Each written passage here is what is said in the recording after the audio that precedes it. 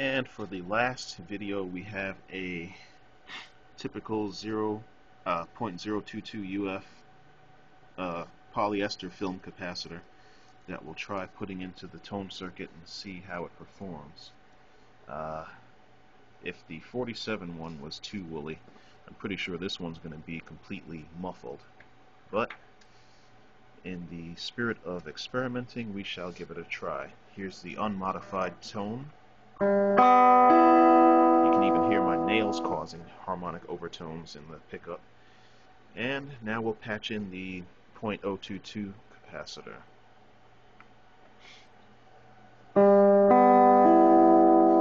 And it also is very woolly. Turn the tone control all the way up. And it's still too woolly. So it looks like the winner of this contest is the 0.001 UF ceramic disc capacitor, which we will now be soldering into the bridge pickups pathing.